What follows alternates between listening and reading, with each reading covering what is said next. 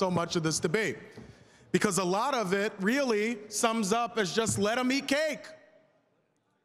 Who cares about the struggling workers who are at home right now who are really only asking one question: why has it taken us this long?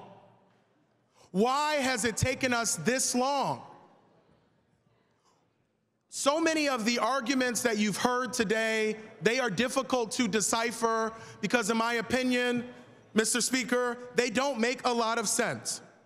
So in one breath, you've heard, Mr. Speaker, from previous speakers that nobody pays the minimum wage.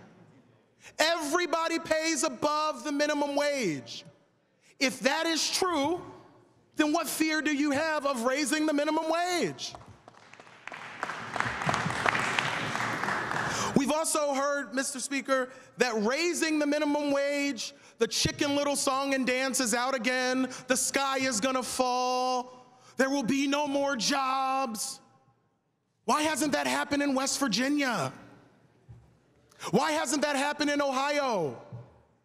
Why hasn't that happened in Delaware? Why hasn't that happened in New Jersey? Why hasn't that happened in New York? Why haven't we seen our border states flooding in to Pennsylvania because we still pay $7.25, which really we should stop calling a minimum wage. It is a starvation level wage.